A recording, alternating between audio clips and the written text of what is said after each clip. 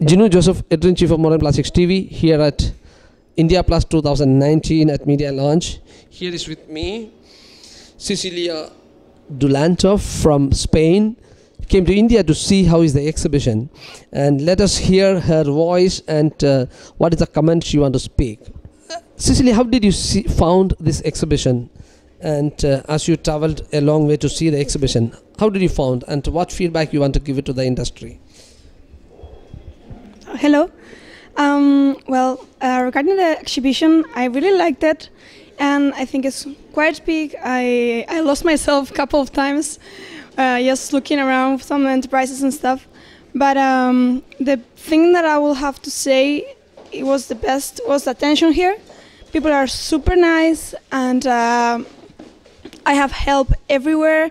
Whoever you need help, there's gonna be someone there. And the exhibition is also really full of different type of machines, enterprises, etc., and it's really, really worth it.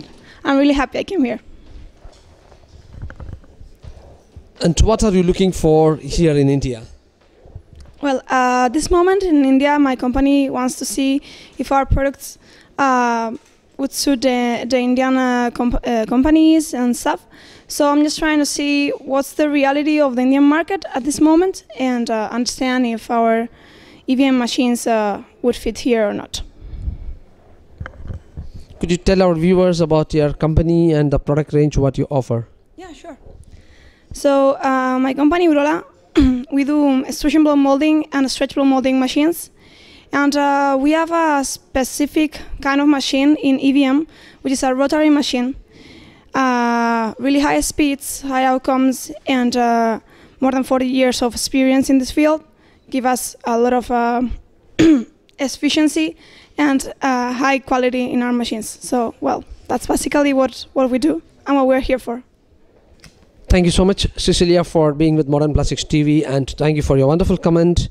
And we hope you expand to India, and instead of visiting, we expect you to maybe exhibit next time. And we wish you a safe journey and safe trip in India as well as back home. Thank you so much.